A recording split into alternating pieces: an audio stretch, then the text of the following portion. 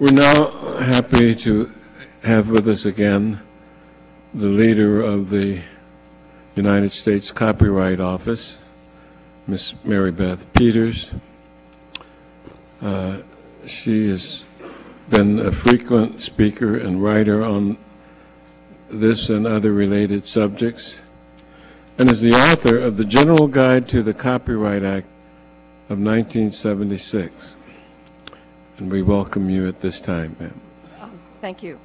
Chairman Conyers, Ranking Member Smith, and members of the committee. I appreciate the opportunity to testify before you today about the potential impact of the proposed Google Books settlement on United States copyright law and policy. I am familiar with the terms of the settlement. Indeed, my office has thoroughly reviewed the entire settlement agreement.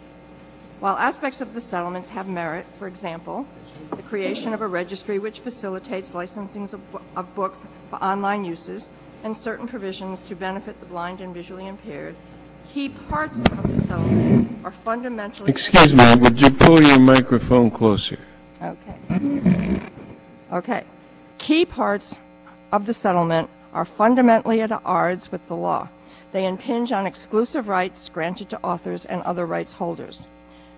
My written testimony fully describes my concerns, and I apologize for not submitting the testimony within the time limits provided by the committee, thereby basically making it not available for members to read before this hearing. In my oral testimony, I'm going to focus on only 2 points.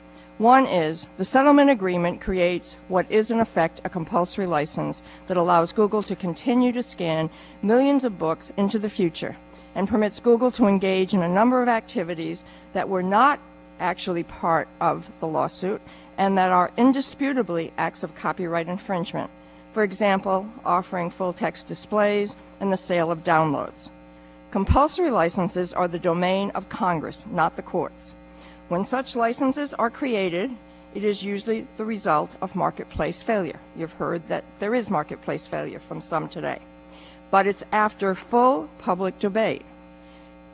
Moreover, they are narrowly tailored and applied to all users who meet the terms and conditions of the license.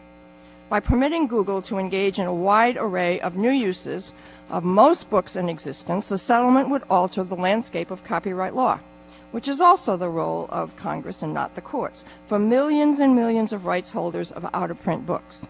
The out-of-print default rules would flip copyright on its head by allowing Google to engage in extensive new uses without the consent of the copyright owner. In my view, making a mockery of Article 1 of the Constitution that anticipates that authors shall be granted exclusive rights. Moreover, the settlement would jeopardize the efforts of Congress to enact comprehensive orphan works legislation that would benefit all users.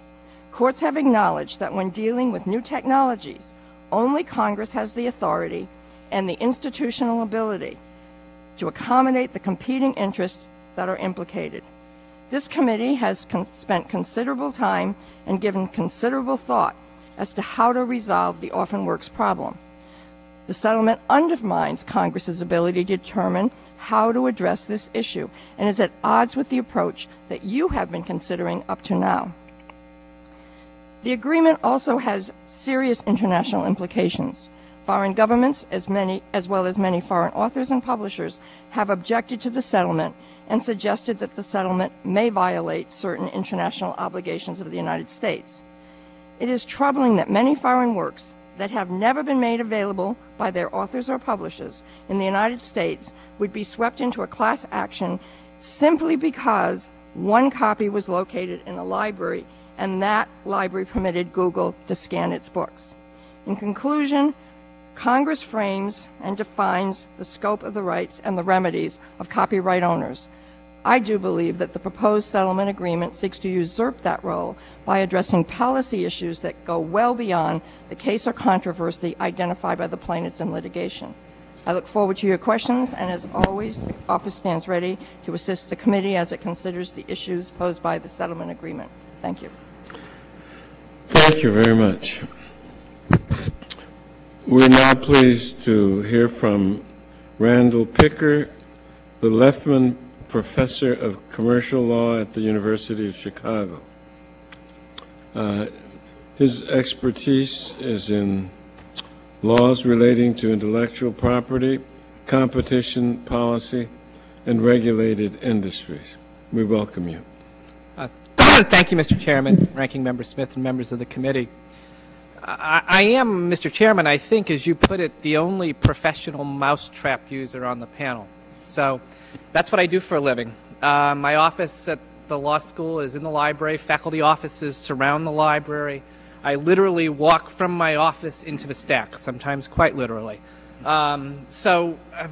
These kinds of tools are the things that make my job a wonderful job.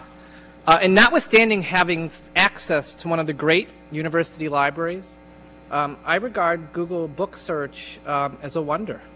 It's a fabulous product. I have an unnatural liking for it.